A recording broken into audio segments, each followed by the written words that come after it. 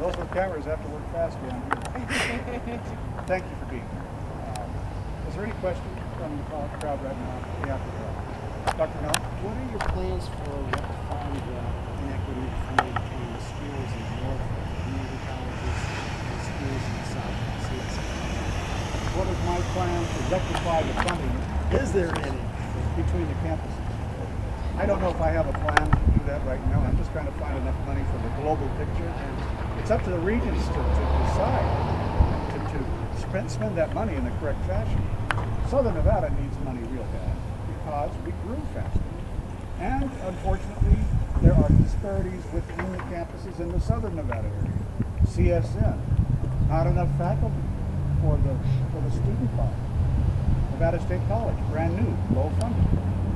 UNLV, stuck with an old, archaic funding formula whereby every student that enrolls at Nevada State College or CSN takes money away from UNLV. That's not right either. So we have to find a way to do it. I don't know why the regions aren't addressing that problem and coming to us and saying, here's the problem, here's the solution. Now, help us find the money. They haven't done that. They just don't do things sometimes proactive. I wish they were more proactive as a group. But the answer, Doctor, is that's it. All I can find is enough global money and hope the regions will spend it properly. I thought the funding formula was at the legislative level, and the money they give to campuses, they decide on, the regions have to follow. I'm still new. It's still essentially a body count for every campus. Regardless of how technical your campus might be, an education student doesn't consume as many dollars to be educated as a chemistry student. I think you all perceive that. But if you have a technical nature, obviously UNLV has more technical students, but they're essentially reimbursed and stayed the same as if they were all education students. It's just one of those things that has never been addressed. And well, it was created 40 years ago.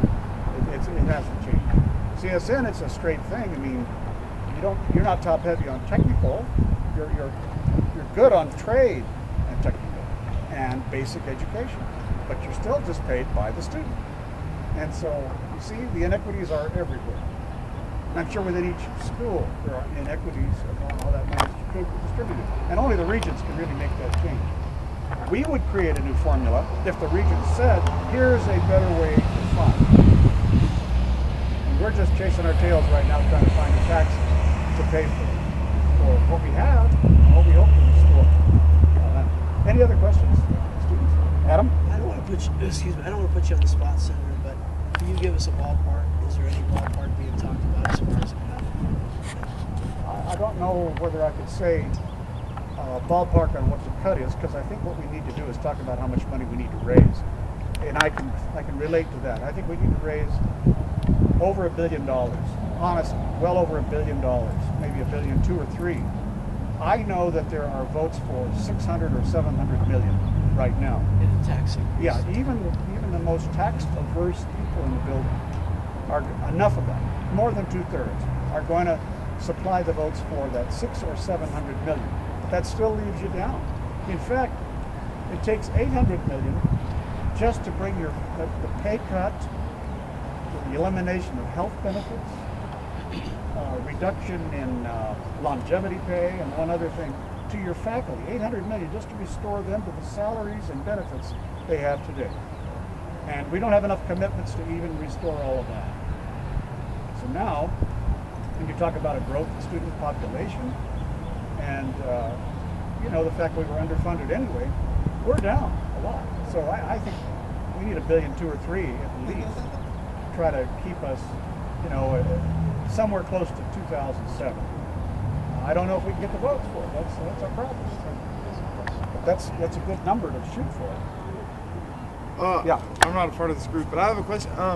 How much more than the the tuition that's put into the general fund do the colleges get back than is put in? Because I know that they get more back. I recognize you. You are not part of this group. No. You can butt out. Oh, okay. Sorry. This is a guy that didn't want anything spent on your behalf. We have a lot of his kind around here. Ouch. I don't pay much attention to him, but I listen every now and then. Point is, he doesn't have any right butting into your group. Well, I apologize. That's all right. I'll Sorry. talk to you later. No, he's reactionary. What can I say? He just wants to take. Well, we fight this kind of guy all the time. Do you understand? Is anybody here afraid of confrontation? No. You don't You have to read the name. public We're walking here life. with a coffin. You don't belong in public life. If you cannot identify your enemy from your friend, and you tell your enemy to go where he belongs. You keep them close to you when you need to, but separate them from the good people. He's not one of the good guys. He's not a legislator either, so don't worry about it. He said he was an Okay. intern. Anybody else? Yes, sir. Yeah. Do you think there's,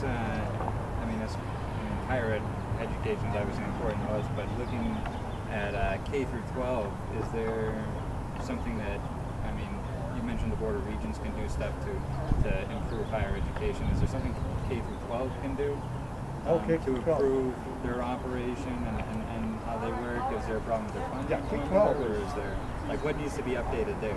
K-12 is under just as much scrutiny as higher ed, on whether or not educators are productive, or whether or not there are too many administrators. You read in the paper by people who do not like the university that there are too many people that are highly paid at the university.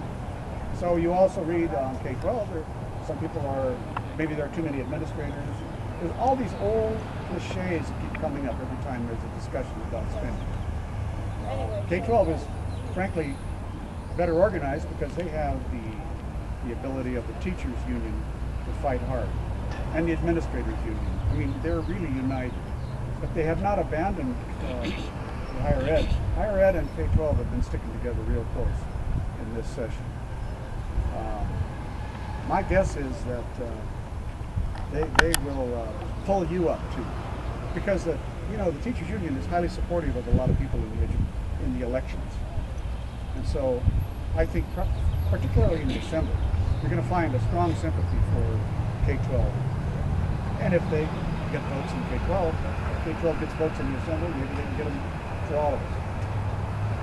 Yeah. Well, there's no easy answer, is it? So, look, you made a sacrifice to come up here, and I really appreciate you showing. Now I got to go in and do some work. So thank you. Thank you. Everybody else. Okay. All right. My salute to you. Thank you for talking to us. Thanks a lot. Good to see you. It's not your first trip, huh? No. Hey, do you know what, the Senator Bob Coffin?